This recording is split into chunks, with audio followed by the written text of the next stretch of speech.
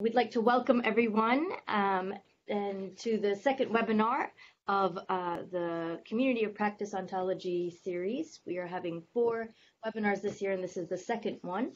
Just to keep you in touch with what we're doing here with the Community of Practice of the Ontologies group, it's actually part of a larger big data platform, which is the CGIAR Big Data Platform. We have a site within the larger website of the Big Data Platform, as you can see here. We have recently set up a community on LinkedIn. Thirdly, we have a YouTube channel that has been set up, which will allow us to put these webinars onto the channel. And finally, we will do our best to send a survey after this webinar, and this actually helps us to improve our webinars and also allowing you to provide other topics of interest that you may want to see in future webinars. Okay, so now let's start. We're going to have, we have machine learning and ontology. We have 3 expert panelists, Milko Škofič, who is an expert in information systems design, data analysis, and capacity building, who will start us off. We have Xingyi, research associate at the University of Sheffield, who will start putting together, bringing together machine learning and ontology topics.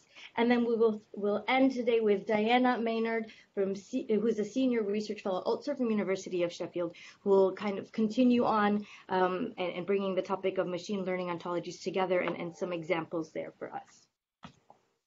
And so I hand it over now to Milko. Okay, good morning, everybody. Hello. So my name is Milko Škofič, and I will be presenting a short general introduction to machine learning. So we will first look at the different domains and the terminology which is associated with machine learning. What does machine learning mean? What makes it different from similar and related fields? Then we'll look at what are the different types and different applications of machine learning and the algorithms that are used to implement real-world solutions. Finally, we will talk about deep learning, which is an important offshoot of machine learning. So the central term here is artificial intelligence. AI, as an academic discipline, was founded in 1956, and it incorporates and is related to many other disciplines. Artificial intelligence can be divided into 2 main categories. Weak or narrow AI is currently the most common applied artificial intelligence.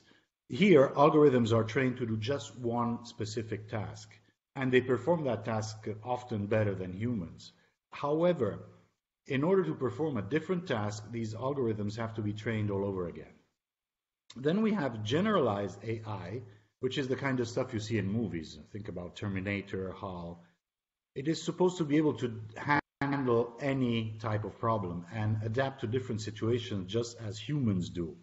So in all of this, where does machine learning fit? To cite the person who coined the name, machine learning is a field of study that gives computers the ability to learn without being explicitly programmed. It is the essential application of artificial intelligence to computers, which makes machine learning a branch of artificial intelligence.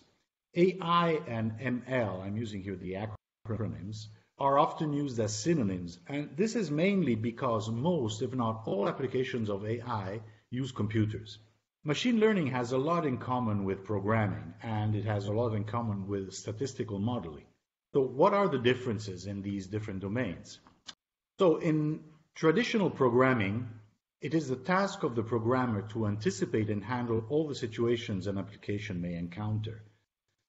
In machine learning, the core idea is that the computer does not just use a predefined algorithm, but it teaches itself how to solve the problem. Machine learning is built upon a statistical framework. So these 2 fields or domains are closely related. Statistical modeling is mostly concerned about finding relationships between variables and what these relationships actually mean. It stresses interpretability. Machine learning, on the other hand, is mostly concerned about results of applying the model to data.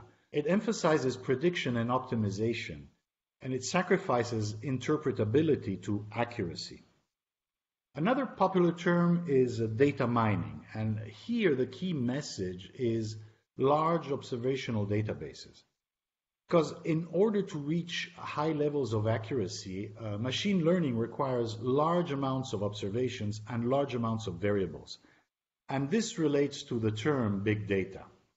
So, what are the different activities of machine learning? Machine learning tasks can be divided into three main categories: supervised, unsupervised, and reinforcement learning. Supervised learning is a task-driven activity. Models are trained with examples of data which consist of data samples and then associated labels.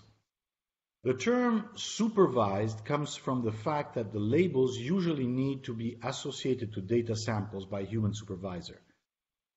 The goal here is to train the model so that then it can correctly predict the label given a data sample. Unsupervised learning is data-driven activity.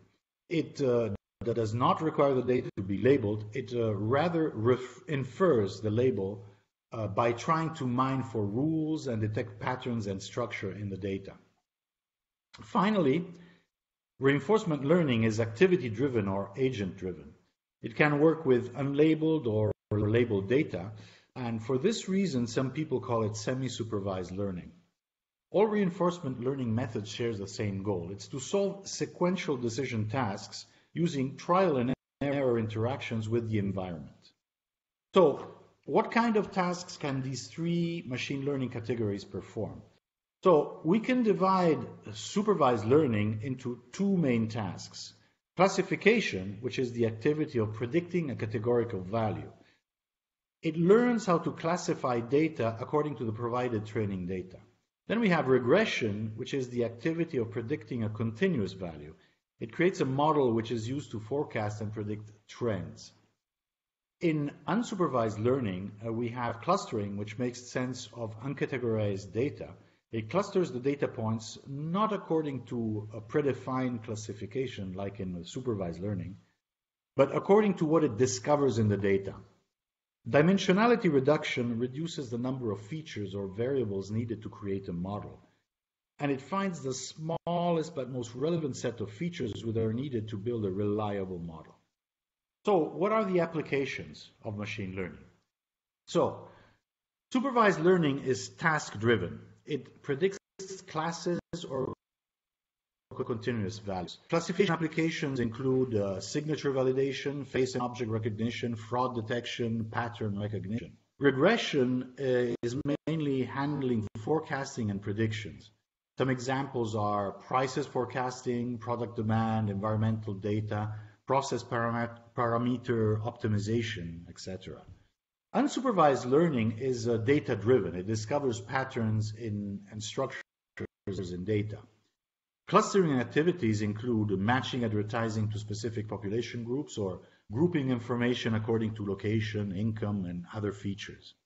When we look at dimensionality reduction, two important activities are high-resolution image compression and feature reduction, which is used for minimizing training time in machine learning. And finally, in reinforcement learning, there are some applications such as speech recognition, writing recognition, games, robotics, driving, and flying. So, what are the algorithms that are used to implement these activities? Supervised learning uses a predictive model trained with labeled data. Generative models attempt to fit a joint probability distribution and group observations around the center. Naive Bayes is an example. Discriminative models learn the conditional probability distribution. They create decision boundaries, and the regression algorithms are, for instance, another example. Unsupervised learning uses descriptive model trained with unlabeled data. A popular clustering algorithm is k-means, where it organizes observations into clusters, and within a cluster, it minimizes the distance between observations, and across clusters, it maximizes it. Then we have dimensionality reduction, which reduces the number of features or parameters needed to build a model. And this is for avoiding overfitting or to reduce computational costs. And a good example of an algorithm for this is principal component analysis. Finally, reinforcement learning can use labeled or unlabeled data. And there are two main families. On the left, we have the Markov, is a string rewriting system that uses a grammar-like rules to operate on lists or strings of symbols. In evolutionary algorithms, the idea is that structures associated with good solutions can be mutated or combined to form even better solutions in following generations. And the genetic algorithm on the right, that's an example. Obviously, this list is not complete, and there's a lot of other things that there are going day after day. You have new algorithms. And to conclude, I would like to introduce an offshoot of machine learning. So, deep learning is a subdivision of machine learning. It can be unsupervised, partially supervised, or completely supervised. The main structures that deep learning uses are deep artificial neural networks, which try to emulate the functions of inner layers of the human brain. We have here an example of a neural network. Its applications are image recognition, language translation, or email security. The main characteristic of deep learning is that it is capable of using a very large number of features or variables. And this is because the step of extracting the significant features is performed by the model itself. Deep learning has proven to be able to analyze and predict more accurately than humans, and this is because it's able to capture all the complexity of the environments in which everything affects everything else. But this may come at a price. I mean, we might have to give up our insistence on always understanding our world and widen the gap between knowledge and understanding. So on this note about knowledge and understanding, I would like to leave the floor to Xingyi, who will bring machine learning into the world of ontologies. Thank you. Great, thank you. So I'm Xingyi Song. So I will continue Milko's topic about talking about the machine learning in the ontology kind of building. So let's just start with simple example here. So when you see a free text or sentence, something like the University of Sheffield is a public research university in Sheffield. Basically, you can build a simple ontology based on this sentence. You can do something like the University of Sheffield is subclass of public research university, and this is located in Sheffield. So if you want to build this in the fully automatic way or machine learning way, basically contain two major steps. So the first step is we call name entity recognition. You need find the entities inside of your sentence. So for example, here we have the University of Sheffield is the entity, the public research university and Sheffield is the entity.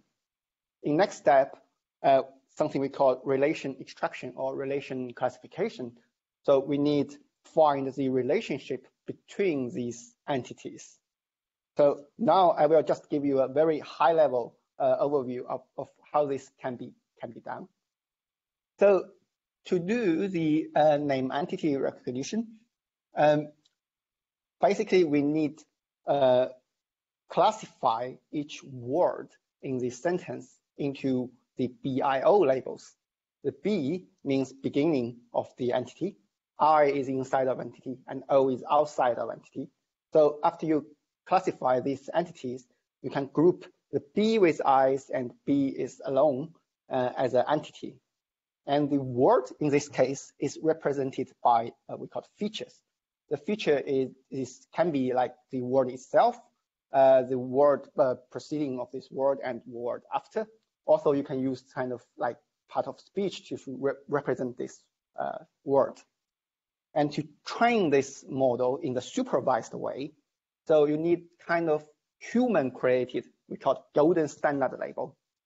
So you compare with the machine learning prediction with the human standard label, you get the error, we call loss function, and you use this loss function, you calculate the gradient, you can use it to guide parameter update in the machine learning models. So for the relation extraction, relation classification is basically very similar. The feature now is the representation of the source entity to target entity. And now the machine learning model or the classifier is try to classify the relation like either or located in or there is no relation. So once you've done this step, you can get your entities and their relationships. So you can use some kind of simple program to group them into your ontologies. Once you have these kind of ontologies, they can also be used in many applications, such as here. Once you have this simple ontology on the right-hand side, you can ask in the search engine, you can ask, who is the president of France? Instead of giving you a list of relevant pages, it will give you the answer of your questions, because in the ontology, it was said Macron is the president of France. So that's because the Macron is the president of France is already existed in the ontology. But if you ask some question like, where is the capital city of France? So this relationship is not existed in the ontology. But we can do some kind of simple reasoning to find this relationship. Basically, we just need a reason like Macron is the president of France and Macron lives in Paris. Normally, like the president lives in capital. So we can reason out the Paris is capital of France. So if you want to do it in the machine learning way, you just need to find the right path to the target entity that is the kind of relationship to the start entity. Basically, how to do it is another kind of classification task. Now the feature here is the history of your path searching. For example, if you start at France, you want to find the capital of relationship. So the feature can be represented by like the entity itself, because this is start entity. And the output is what's the next action to do. For example, you can go to no answer, you can go to like other actions like Eiffel Tower is located in France. For example, now you go to the next action, you find that Macron is president of France. And then now the feature can be the start entity, the France, the relationship, and the current entity, or you can use some kind of history embedding method, and you use this predict next action until you find the right answer. So basically, if you want to do it in the supervised way, you need human created label for each action. For example, from France, you need a human created label that guide you go to the president of and then go to living in Paris. So that is pretty expensive process for creating this automatic machine learning approach. Instead of this, you can see like Google, they provide a simple user interface. You can just click, I might get the right answer. If that is not correct, you can click there the arrow, or you can leave it as B. So we can transfer this kind of method into the reinforcement. So now, instead of human label in all actions, that is expensive and very difficult to create. So now you have series of actions or your policies. You just ask user that is correct or not. If that answer is correct, you give reward, like give +1 reward. And if that is not correct, you give -1 reward, that is penalty. Or you reach to no answer, that is 0, no penalty or no reward. And now, instead of calculate the loss between human and the machine learning model, now you try to maximize the expected reward. So, and you can use this gradient in the reward guide, the classifier update. So in this way, you get much cheaper annotation for your machine learning model. And yes, there is such thing as a free lunch that is unsupervised learning. So now I will introduce a word-to-vec. So word-to-vec is a unsupervised learning algorithm that often used in the ontology building. The idea is the word, the meaning of the word normally can be expressed by the surrounding context, like God save the king or God save the queen. If someone don't even speak English, they can easily spot there is some kind of relationship between king and queen. So in the word-to-vec, basically you just need your input, now the feature input is king and represented by, we call one-hot vectors. There are many zeros and ones. And the prediction, the output is surrounding context and also represented by many zero and ones. So the word vector is the hidden layer in the neural networks. For example, here we say the king, we got the hidden layer as vector is 0.23, 0.1, and 0.55.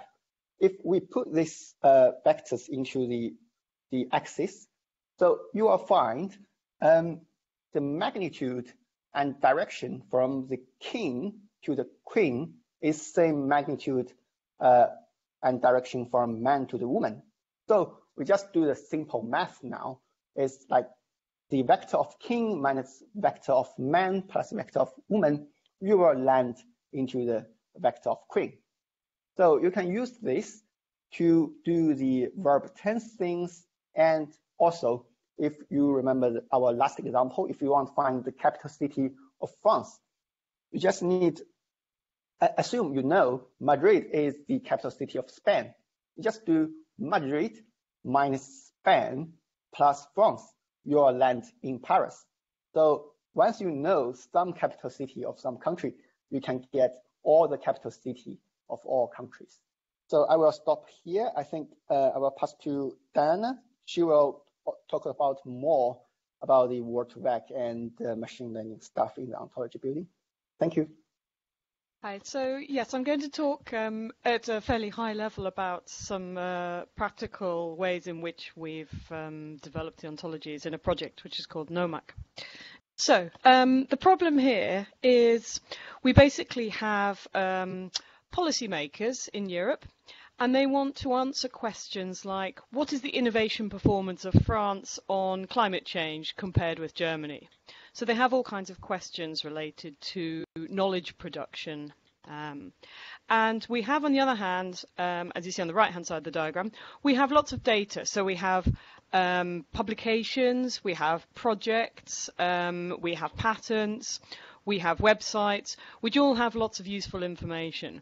And the problem is essentially how to connect these things together so that we can answer these questions from the data. So we need to know what topics each document is talking about, which essentially is a problem of multi-class classification, and I'll come on to that. And the problem is we've got to somehow connect all these different topics together coherently. So in the scientometrics field, the opportunities here basically are about trying to link different kinds of data sources in order to provide a richer view of knowledge production in Europe. And at the moment, this is a real problem that hasn't been solved. So the challenges for us are trying to find a robust approach in order to identify and model relevant topics. Language problems, so trying to connect different kinds of data. So projects, patents, publications, and so on, they have very, very different terminologies. So trying to match between the different ways in which they express the same ideas and the same topics is quite difficult. Commensurability, so it's hard to connect different kinds of classifications. So there exist lots of hierarchies and ontologies and classification systems for patents, for projects, and so on. They all kind of have their own classification systems, but these don't connect together because they use different terms. And also we need flexibility because these models change over time and space.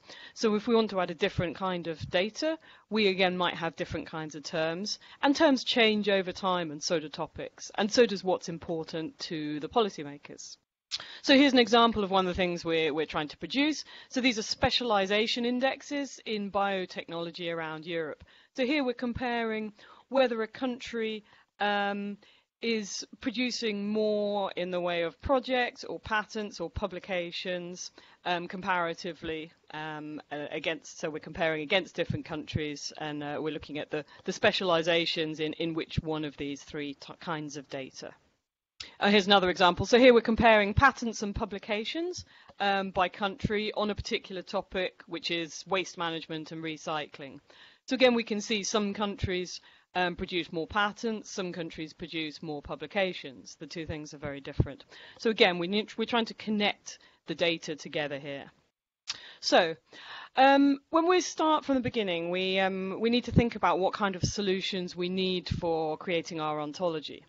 So essentially, we can start by considering whether we're going to build our own ontology or we're going to use something that's already existing. So we're going to borrow some existing ontologies. And then there are three parts of the ontology building process we have to consider. So generating the ontology structure, so the classification system, populating the classes with instances, and then refining and maintaining the ontology as new information comes in or things change. So if we borrow an existing ontology, there are lots of open source ontologies out there. There are some small specific ones, there are some big general ones. And with linked open data, there's lots of useful information there. So we might ask ourselves whether we really need to create our own new ontology. We don't really want to reinvent the wheel if we don't have to. The problem is that typically existing data out there isn't a good fit for a particular use case or particular data. So trying to fit our data and our use case into existing ontologies, we had a look at lots of existing classification systems, and we found that it just couldn't fit together with our data and with each other. So trying to unify the different ontologies is quite problematic. They don't all use the same notions, for example. So we decided to create our own ontology, and this way it would reflect our needs and our data. And that seems like it might be quite easy. Xingyi's already talked about, how we might go about these things. Actually, it is quite hard to do. One of the key things is depending on having good data as a starting point. And this isn't always the case, because the data might reflect well your application and your domain, but it doesn't necessarily, it might not necessarily be good for actually building an ontology. These things might be very different. And typically, creating ontologies from data automatically, they end up a bit lopsided. So you find that data in some areas is much more concentrated, it's much better quality than data in other areas. So your ontology isn't really even. And this is a real problem. So your ontology can easily end up being a kind of dumping ground for all your data, unless you know how to organize it properly. And quickly it can turn to a kind of complicated mess. So in NOMAC, what we found is that clustering techniques, such as LDA, they work very well in a closed domain or a specific kind of text. So already in the field of publications, many people have used clustering techniques to come up with a hierarchical set of topics for the publication area. The problem is that we've got all these different text types in very open domains, and it's very hard to use these kind of techniques when we're moving to lots of different data, and we're also trying to match with the user queries, which don't necessarily fit the way in which these topics might be constructed automatically. And the ontology is going to change every time the data is updated. And of course, people are publishing things all the time, new data is coming in. So the ontology would change automatically. And this would not be any good for our kind of tools. So we want to start with some kind of existing ontology structure and then expand it. So this is why we ended up using unsupervised learning only for the ontology population and not for the structure. So we actually created the structure semi-automatically. And manually actually curated a lot of it ourselves in order to be sure that we had something good. So there's two related problems. One is how to automatically populate the ontology with keywords from a large corpus. And secondly, how to classify our new documents according to this ontology. And both of these are a multi-class classification problem. So we use the ontologies to connect the information. So here we've got a sample of some of our ontology, and what we've done is to link it up with our known data, that's our known ontologies that are out there. So for example, we're linking to things like SCOS and DBpedia, and these have lots of useful information in. So we're making use of all this information that's already available, but we're connecting it to our own ontology.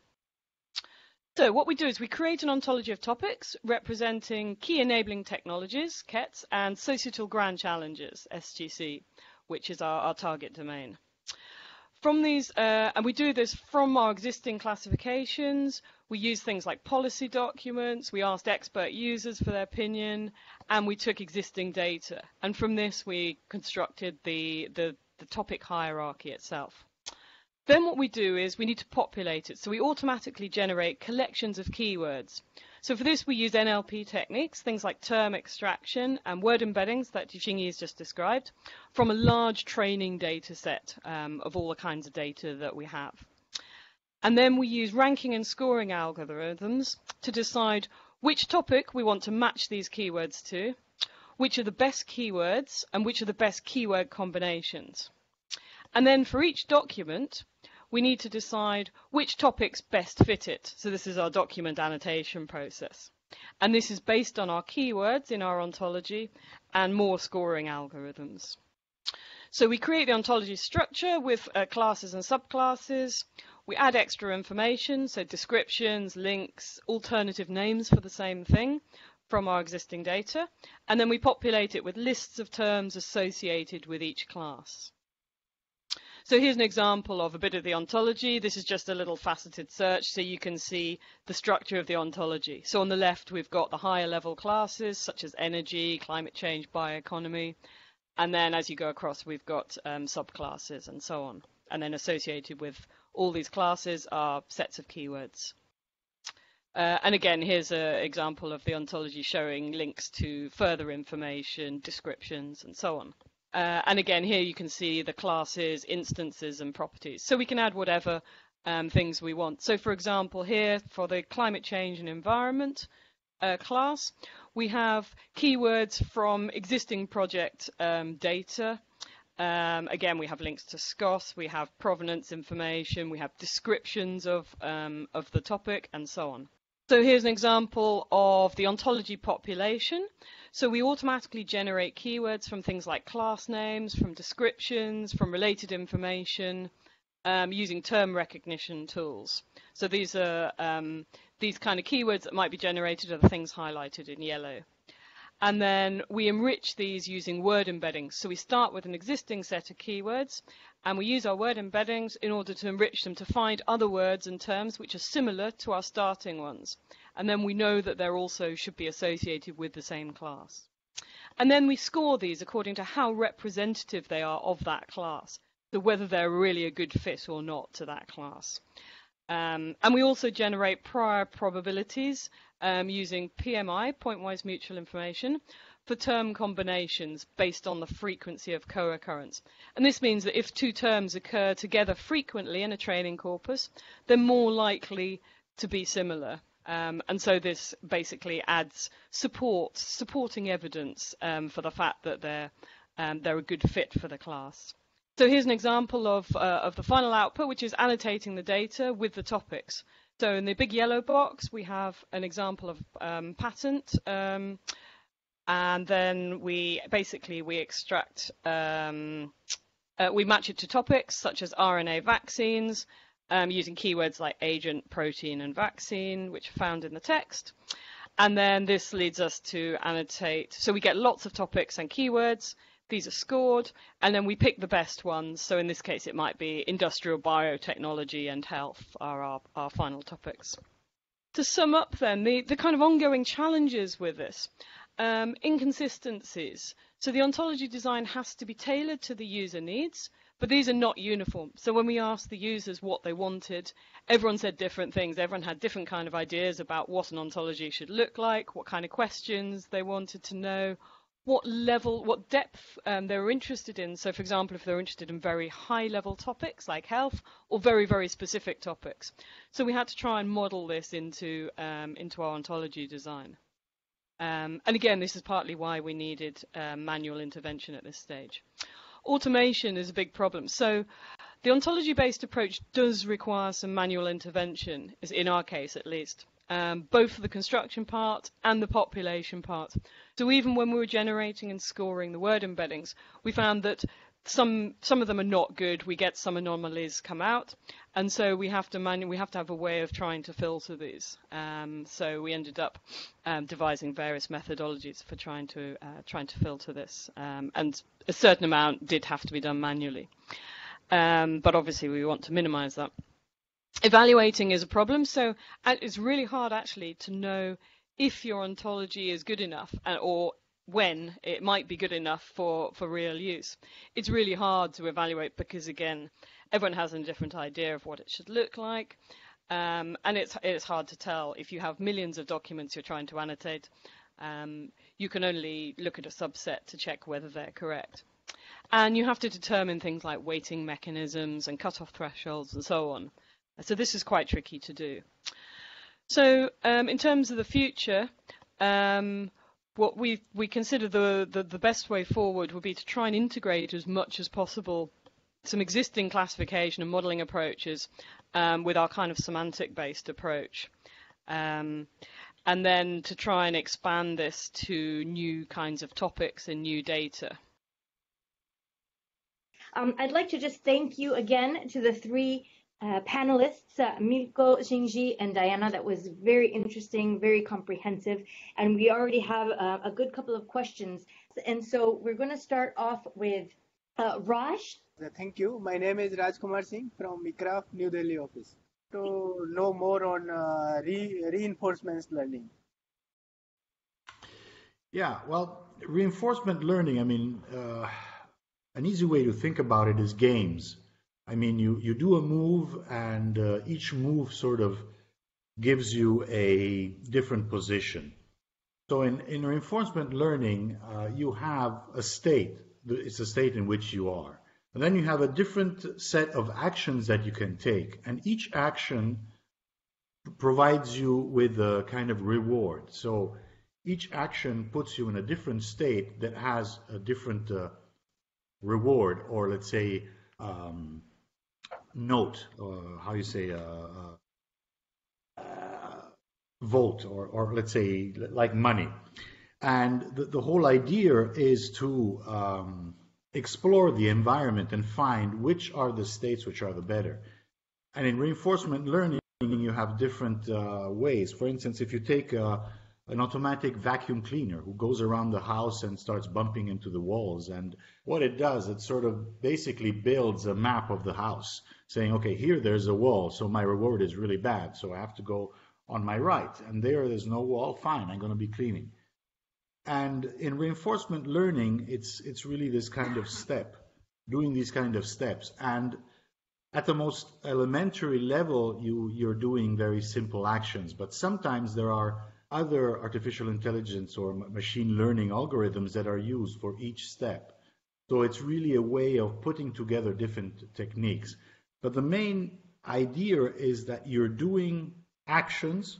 You start in a state, you do an action, and this action gives you a reward, or let's say a price, or something, or a value.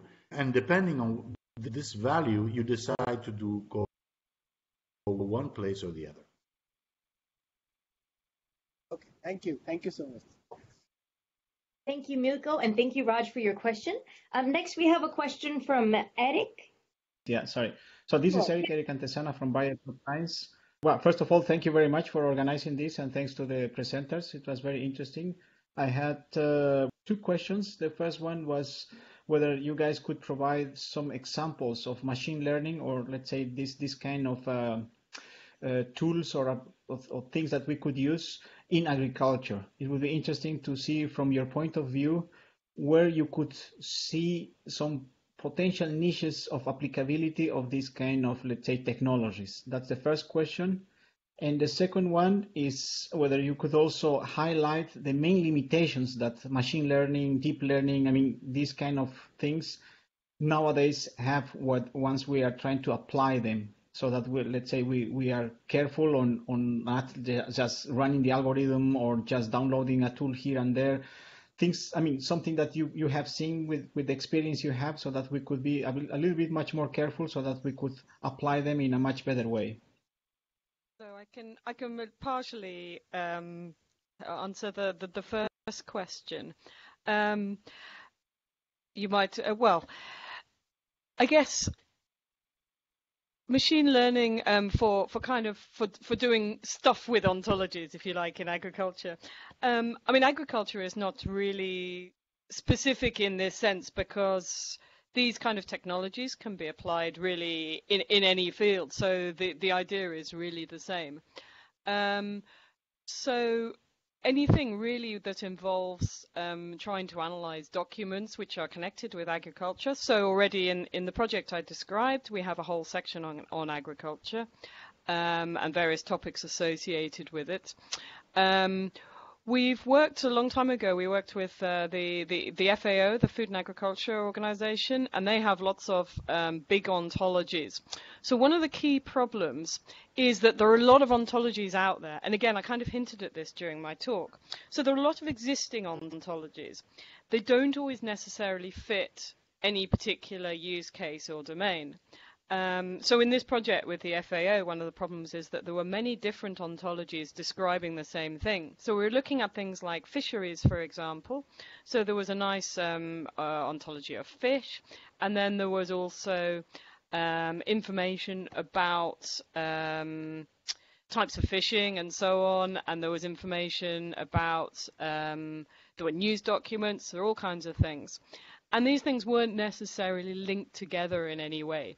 So we used a bunch of machine learning, mostly at the time, actually, not machine learning. We used some NLP techniques, but this was quite some time ago. But the problem essentially was trying to link everything together. So mapping between different ontologies is a key area where you might use exactly these kind of techniques to understand that, you know, that the same topic is linked from one ontology to another. So there's a big area in ontology mapping and merging. So this is one key area where a lot of work has been done already, but still ongoing. So there are a lot of opportunities there. And as I say, just linking any kind of information together. So linking unstructured information from text, linking structured knowledge bases, and linking existing ontologies together is all these are kind of key areas where these kind of technologies are really useful, and they are being used to a certain extent already, but there's still plenty more opportunities. I don't know if Milko has anything to add particularly, but hopefully that answers your question somewhat. Well, the only thing I can gets in mind is that agriculture today is getting very much automated. So, you know, when I was working in Agropolis, there were a lot of conferences where you had a lot of people having solutions with drones that would go onto the fields and sort of provide information on the state of how the plants are growing, the kind of humidity, etc. So that's also an area which is quite important, especially when you have a lot of big fields and you don't have enough people to actually go and look at things. For instance, especially pesticides, how to put pesticides only on the plants that are really actually have a disease and not just spray everything. I think that's a little example that is another that could be in agriculture.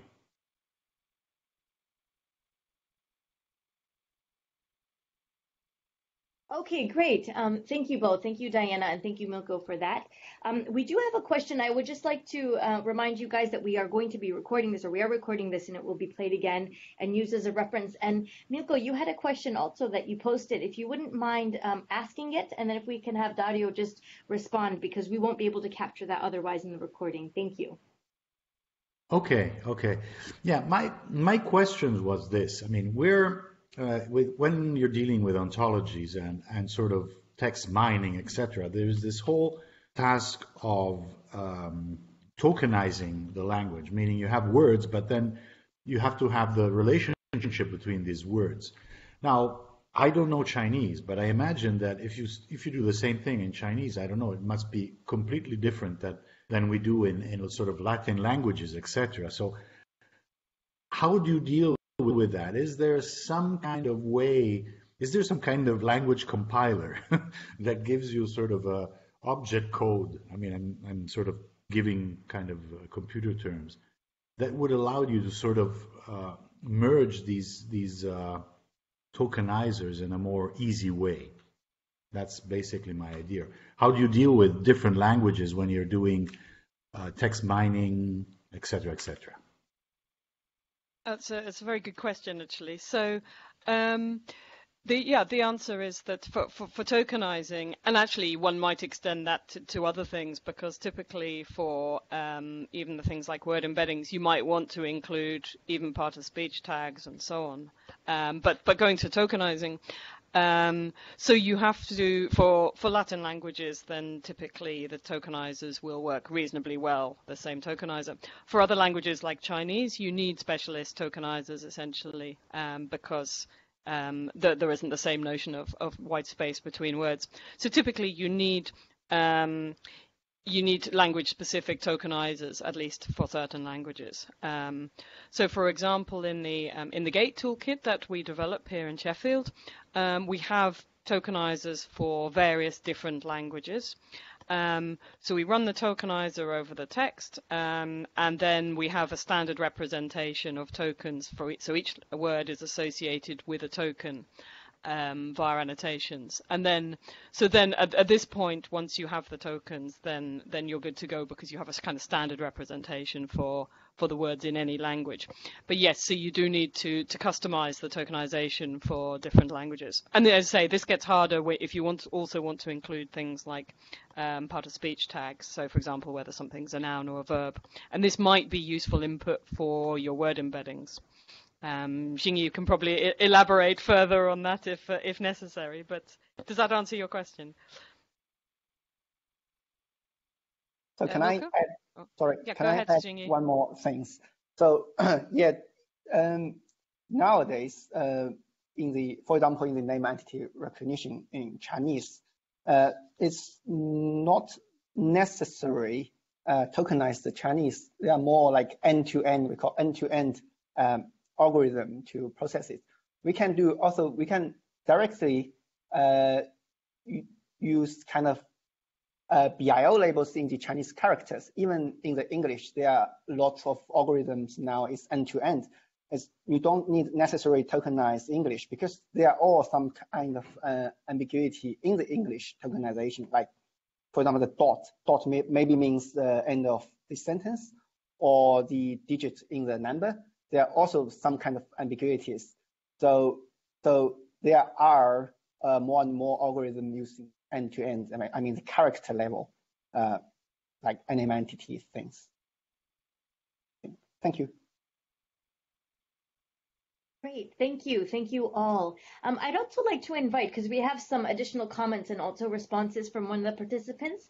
Dario Valori, are you on the line? Would you just want to comment a little bit? You had some responses and some additional comments that would be useful, I think, for the group to hear.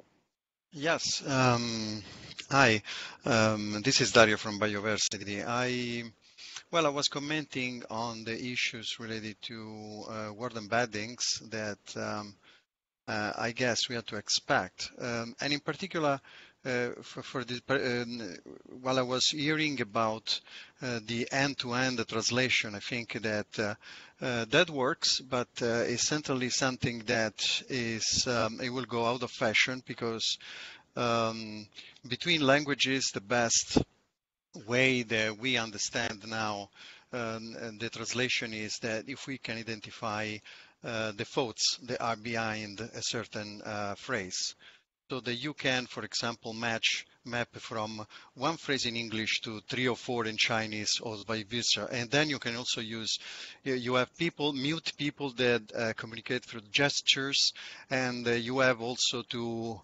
have their input matched with thoughts and eventually translated into another language. So we have to go through the thought area. Words don't make it, are not good enough, because you have to get the context on, and the context can come from several phrases, a series of phrases in a sentence. So that's why I was citing a work by Jeffrey Hinton on thought vectors, which are quite promising, and they would allow. He describes in a couple of papers the potentiality of this. Which he thinks is quite promising to bring to the next level, not only natural language processing, but also creation by machines of stories and so on, poetry and so on. So that goes much beyond language translation itself. So there's a lot of potential, but he itself, Hinton describes this as requiring very powerful machines, and he hopes in the next few years this will become available, and Google is working actively on this to be able to understand more profoundly what people are searching for. Thank you. Thank you, Dario. Very appreciate your comments. Did anyone have any reactions or anything to add on that from the speakers? Okay. If not, we think we have about 1 or 2 questions left, given the time. I'm going to hand it over right now to Elizabeth for a question. And if there's anything else, please be sure to add them in the comments or let us know if you would like to add a question or a comment before we finish out the webinar. Okay, hello. I feel like being the less technical person here. I have a very practical question that CGIAR has been collecting thousands of surveys, socioeconomic surveys, and mainly those are interviews. And I have a concrete example of some interviews that have been done with farmers and consumers for describing why they prefer such a crop for their use, either for planting or for eating. And socioeconomists were asking how they could at best extract concepts about the traits of the crop, knowing that we already have some ontologies. And would it be possible to directly extract the concept from the transcription of the interview, which is called a verbatim, where you have all the sentences translated the way the person pronounced it, and provide a list of preferred traits for a variety out of those unstructured data in Excel files. And then it's also a bit linked to the last discussion, because most of the interviews are done in several languages. So I understand it's not yet there, but can machine learning help us doing that on a more automatic way than now it's done manually? Thank you. Yeah, Thank you. So I mean, this is exactly the kind of thing that we're doing. So extracting concepts from this kind of unstructured data. There are a number of issues. I mean, the first problem is actually trying to understand what you want to extract, because you may not even know exactly what the things are that you want to extract. So if you do it in a kind of unsupervised way, you might end up just with a rather arbitrary set of concepts. So the question, what do you want to use them for, is quite critical there. So you have to be kind of very sure of what you want to do. Yes, so I mean, there are these problems that you really, typically you might need a lot of data. This might not be a problem, you might have a lot of data, but you need a lot of data, and it needs to be representative in some sense in order to make some sense of it. But again, Xingyi can probably elaborate further on this. I don't know if you have any thoughts, Xingyi.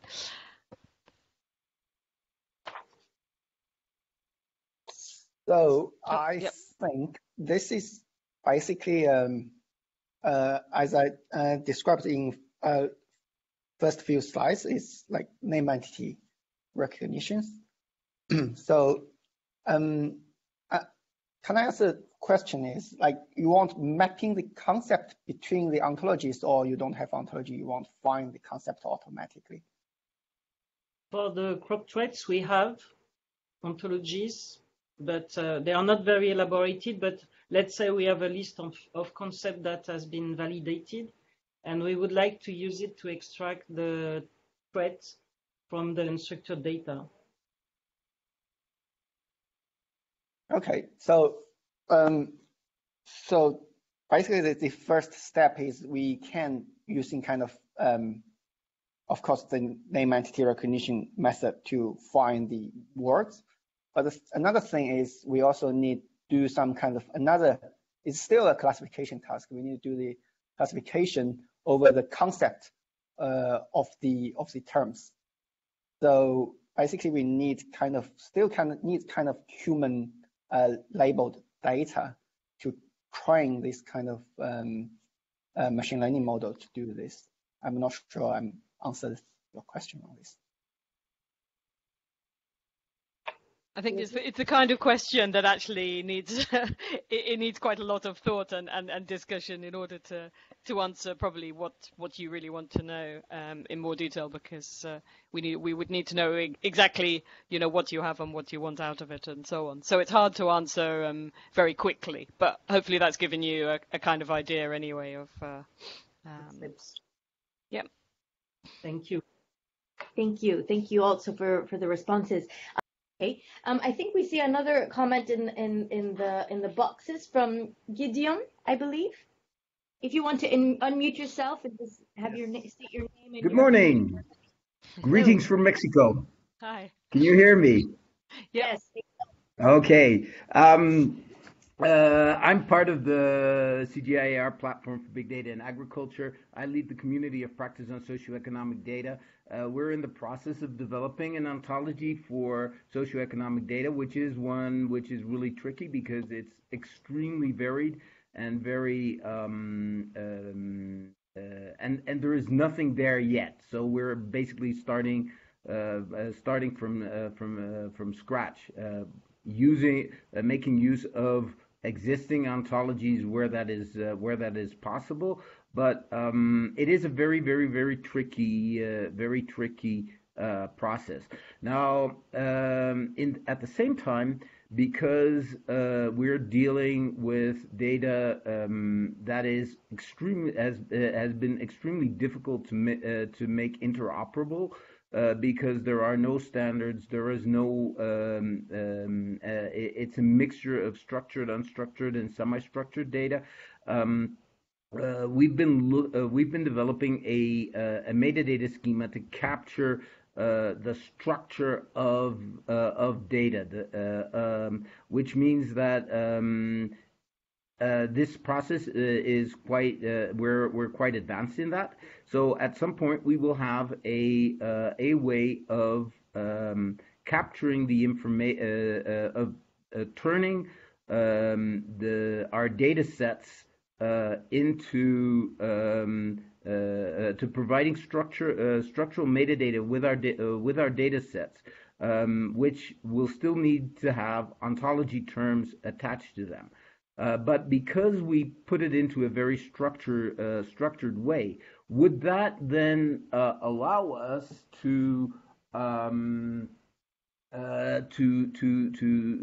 use these types of augmented intelligence tools that were described earlier during the webinar to extract and build the ontologies from that information, because so it's basically doing pre-processing on your data in order to be able to get to build the ontology, and what kind of things would it take to make that more useful?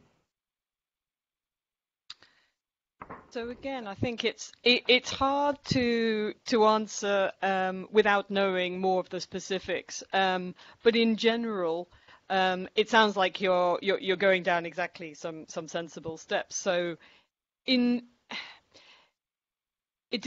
answer, as always, is kind of it depends a little bit with your structured information. But assuming that the way in which you've structured your information is kind of helpful for the ontology process. So for example, if you've got relational information in there, if you've got things like the entities and the relations that we talked about, or at least some degree of that, and if they either match already your ontology structure or can be made to map to it, then you're kind of at least halfway there to the problem of mapping to the ontology.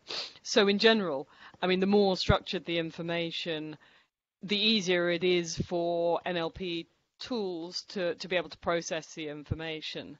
The only problem is if it's structured in such a way that doesn't map to what you're trying to do.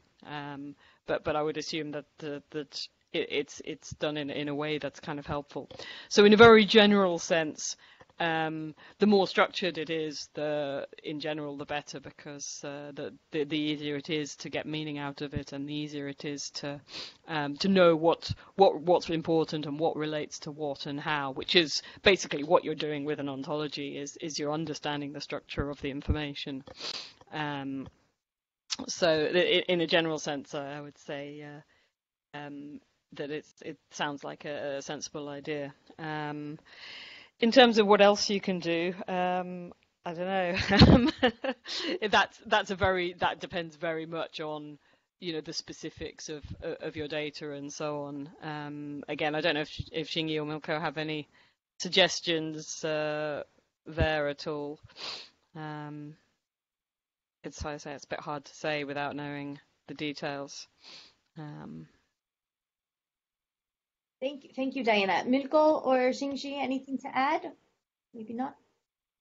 Okay, great. We are at time, so I want to just close this up right now. I want to thank again the panelists for joining us, and really have spent a really good amount of time before getting together. We had a few meetings. We really went through the content to really prepare for today, and we hope that all the participants were able to engage and learn something new.